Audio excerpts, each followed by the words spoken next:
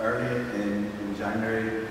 This was a better week. There were lots of things I could have read. I always think in January it would be really nice to celebrate Martin Luther King Day. I know January's kind of packed with things, we don't do that, so I'm not going to read Martin Luther King. We can celebrate the week of unity, of prayer for Christian unity.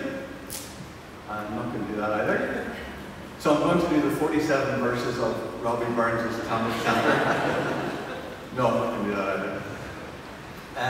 Having had a brief surprise holiday in Belfast City Hospital this month, it gives you kind of the opportunity to think about things, and particularly about what's important in life.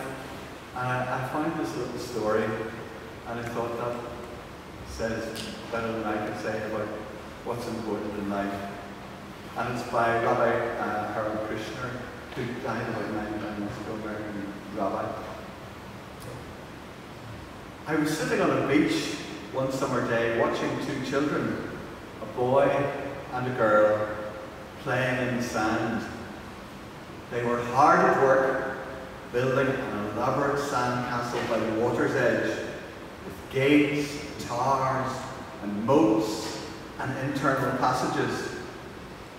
Just when they nearly finished their project, a big wave came along and knocked it down, reducing it to a heap of wet sand. I expected the children to burst into tears, devastated by what had happened to all their hard work.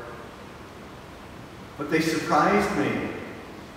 Instead, they ran up the shore away from the water, laughing and holding hands, and sat down to build another castle.